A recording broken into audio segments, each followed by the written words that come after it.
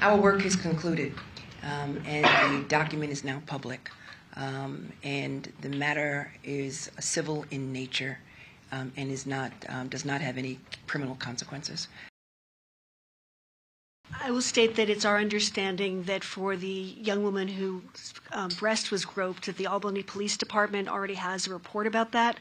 As for anything else, as the Attorney General stated, all the information is fully documented in the report, and any prosecutors or police departments can look at the evidence and determine if they want to take further action.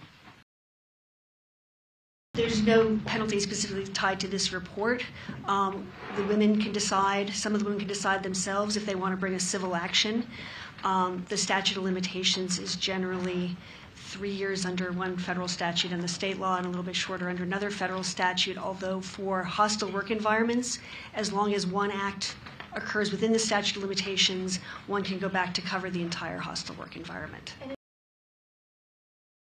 There were attempts to undermine and to politicize this investigation, and there were attacks on me as well as members of the team, which I find offensive.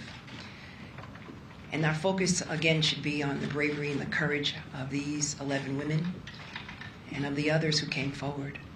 These allegations were substantiated. They were corroborated. And the team before you, Ms. Clark and Mr. Kim, are professionals who are widely respected, not only in New York, but all across this nation. And I support their work, will defend their work, and I believe these women.